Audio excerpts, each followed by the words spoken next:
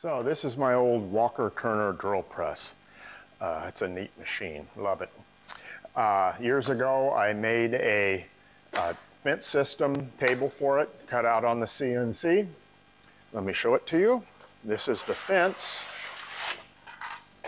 Oops. It has stops. This is cut out in two sections, two pieces on the CNC and sandwiched together to get the height to match the stops that I have.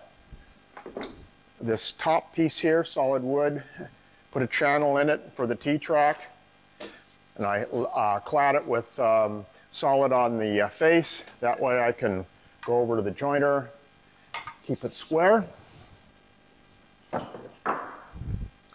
Now, one neat thing about this old Walker Turner, and this is probably true for some of the other old vintage drill presses, you can rotate the head. That's really great for when you're trying to move the bit back just a hair, you know, like just a little bit.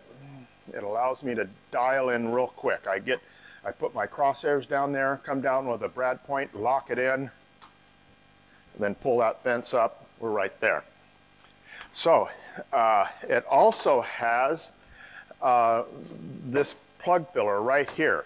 So when you drill a bunch of times and you've chewed this all up. So it's replaceable, and that's what I'm going to do today. Let me take the old one out.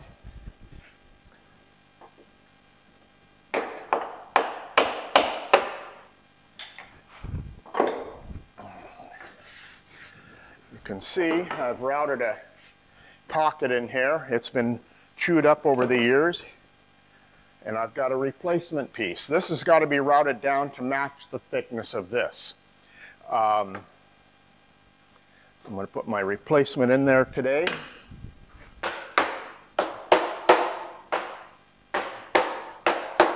So now I'm good to go to route. I have a bunch of these already cut out, so when I chew one up, I can just replace it at any time. I'm